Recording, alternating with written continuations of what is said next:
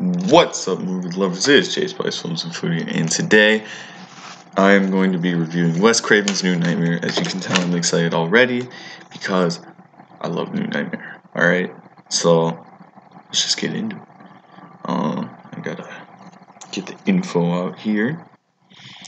And Wes Craven's New Nightmare came out in 1994. It's obviously directed by Wes Craven and written by him, and stars Heather Langenkamp, Miko Hughes, Wes Craven, Robert Englund, Robert Shea's in there, Bob Shea, the head of New Line Cinema at the time. He's probably not the head anymore, I'm gonna assume. And, oh wait, crap, I gotta read the plot. Already exited out. A demonic force has chosen Freddy Krueger as its portal to the real world. Can Heather Langenkamp play the part of Nancy one last time and trap the evil trying to enter our world? Such a good concept. Alright, so I called it an amazing fresh breath of fresh air. Freddy is finally scary again. The movie is nearly perfect. I'll talk about the cons first. There isn't enough Freddy. That's true. I don't think there's enough. Like, there's a lot of really good suspense with the earthquakes, because it takes place in California, so they added this little element of earthquakes. So then it's like everybody's saying, Heather, your dreams aren't real. They're just being caused by the earthquakes because you're scared or whatever. And she has like this stalker after her that keeps calling her. So I thought that was really good suspense and build up. And the cinematography makes it feel like a Lifetime movie. That's just me trying to sound smart again. I'm pretty sure, like, I didn't care about that. I wasn't really paying attention to that because I was so invested in the story and stuff, you know? Alright, so now I'm going to do the good. Is there anything else I feel is wrong? There's not enough Freddy. I don't think there's enough kills. There could maybe be like one more, but the ones that are there are pretty solid. I just think they might go by a bit too quick. Alright, so the good, the tone, it's dark and sinister, and Freddy's actually scary. Yes, it's very, like, ominous. And it's got that feeling of dread that the original couple movies had, where it's like, oh crap, man, what's gonna happen next? And you kept watching. The characters, I cared about them, and the acting was great. Yes.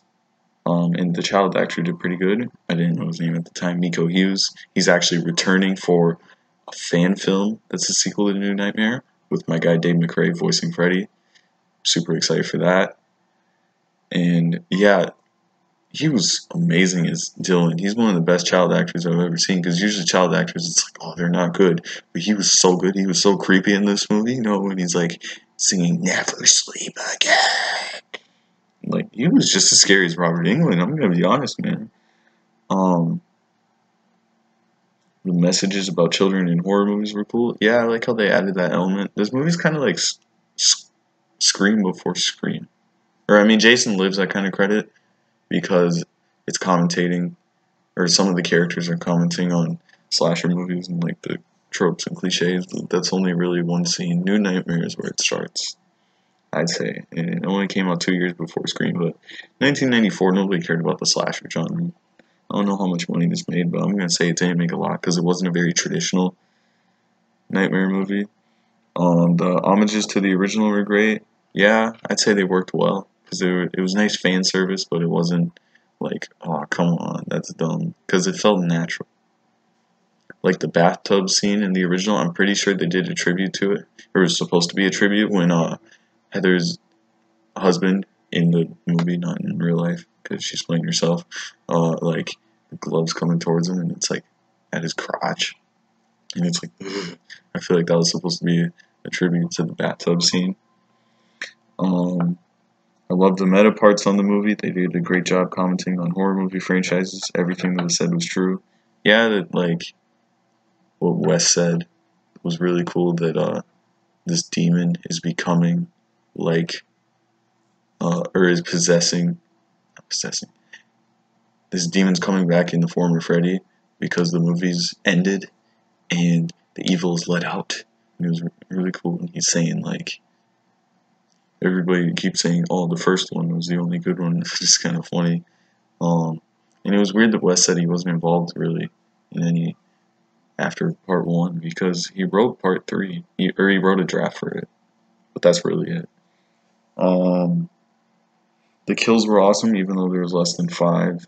I don't think I was saying part 5. I was saying that's a random number. Yeah, there's not many kills in this, but they were really good. The best part, though, it is brilliant. Oh, the concept is brilliant and terrifically executed. Yes, it is.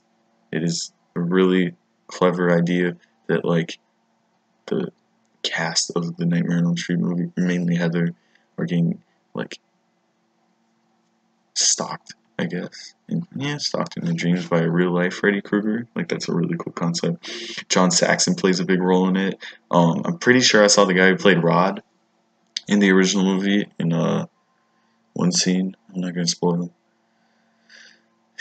Like, this one I don't want to spoil. Part 6 I spoiled because that movie's ugh. But this one is good.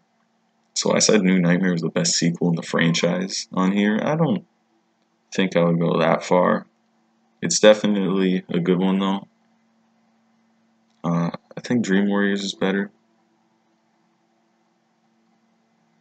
But yeah, that's actually all the thoughts that I have on this movie. I think it's a really fun, clever, cool, still dark, serious sequel. And there's not a lot of kills, there's not a lot of Freddy, but there's a lot of good build up and acting. Heather is really good in this movie. Heather Langenkamp is really good. I think this is her best acting in the series. It's definitely better than part 3, and I'd say it's better than part 1 because you just really feel bad for her in the situation. And she's just a very good actress in this movie. And Miko Hughes is so good, and Robert Englund is awesome, even though you don't see him a lot. But you didn't really see him a lot in the first movie either. But I feel like this movie, they should have had a bit more screen time from him because it's the 7th movie in the franchise, you know. But yeah, that's going to be it for today. And I'll see you guys tomorrow for Freddy vs. Jason. So, this is J Spice Films and Food. And I'm saying bye. Bye.